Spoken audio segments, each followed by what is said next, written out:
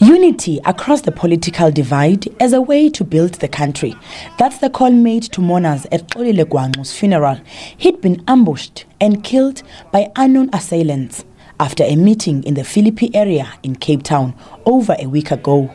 His family is shattered. The unfortunate part of this thing, we saw this thing on Facebook. On Facebook, you can imagine. And most of us, we didn't even know that our brother is dead or he was gunshot.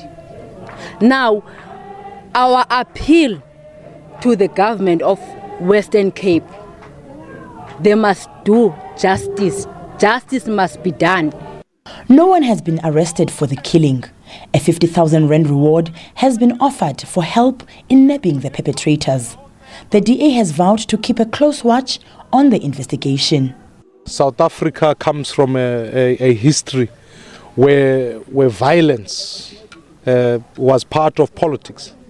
We have to now lead and condemn such acts, call for peace amongst the people of South Africa, and remind each one of us that law enforcement agencies must do their job. We may fight with words, but we should never fight with bullets. 41-year-old Gwangxu is described as a long-standing DA member. He is survived by his wife and 4 children. SABC News, Mthatha.